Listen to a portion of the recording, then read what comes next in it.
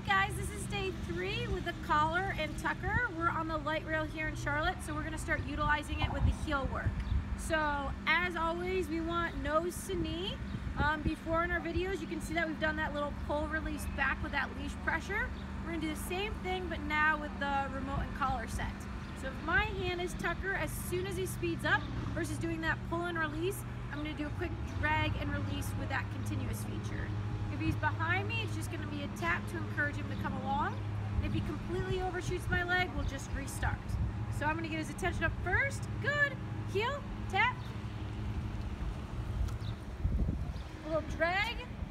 And I'm going to switch directions. Tap. Good boy.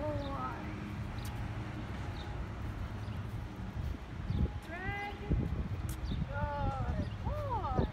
Good job. Good boy. Drag. Good. Good job. Tap. Good boy, Tuck. Good job. Tap. Drag to get him to come into me. Good boy. Good job, Tucker. Good boy. Good job. Drag. Good. See how he just slowed down a little bit there? That's exactly what we want. He's working on a 7 from a 1 to 100 right now. It's about his level. Good boy. Good. Keep. Nice work, little man. Good job. Good boy.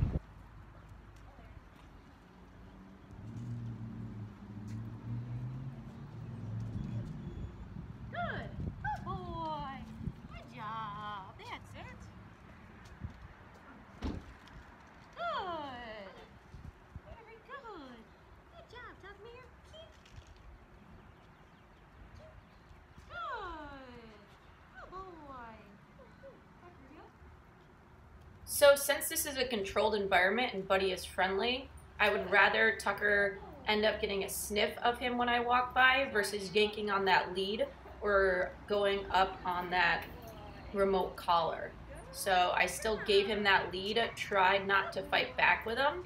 He did get a little bit of a reward for saying hi, but we'll just repetition train this over and over so that way he can learn right from wrong in a fair way to him without that yanking crank or an unneeded pressure from the remote collar.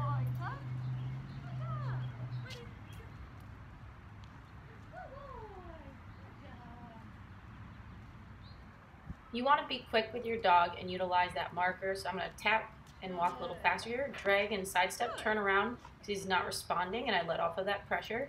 I'm going to drag and sidestep here and then let off there, mark it with a good, and keep moving. Don't stop and hesitate.